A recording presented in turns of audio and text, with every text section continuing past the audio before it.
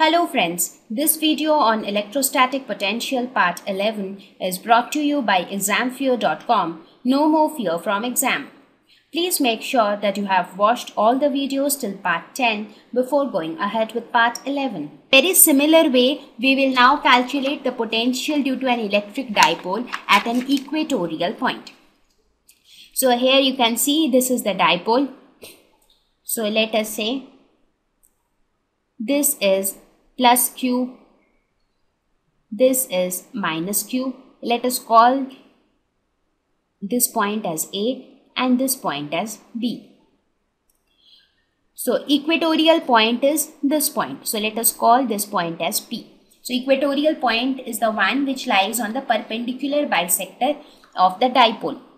So we have to find out the potential at this point P. Now the distance between the charges is 2a, therefore this is A, because this is perpendicular bisector, right?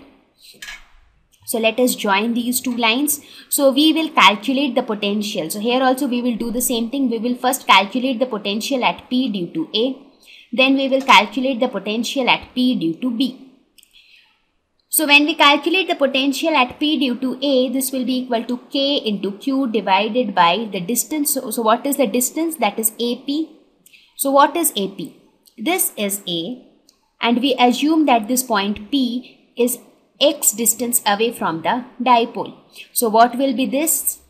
This is a right angle triangle. So from Pythagoras theorem, this will be equal to x square plus a square root over.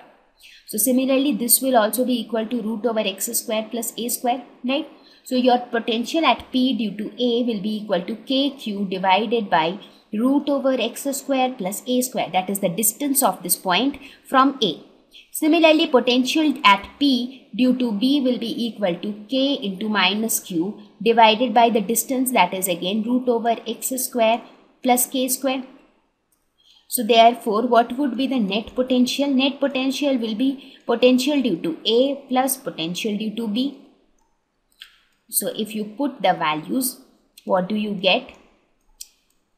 Oh, if you see here, both of them are equal with opposite signs. So they cancel and your net potential becomes 0. That means potential due to an electric dipole at equatorial point is 0.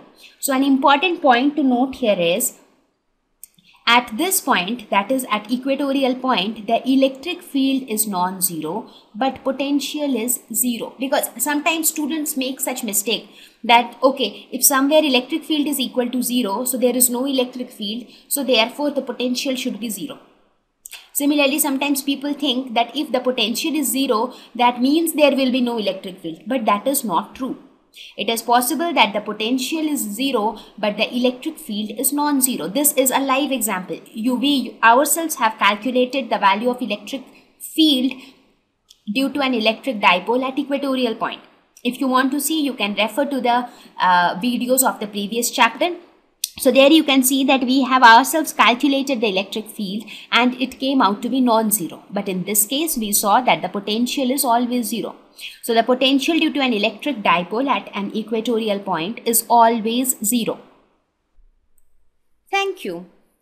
Please visit examfear.com to watch free educational videos, try free online tests, get the best quality study materials, study from the best tutors and mentors, and much more. Thank you once again.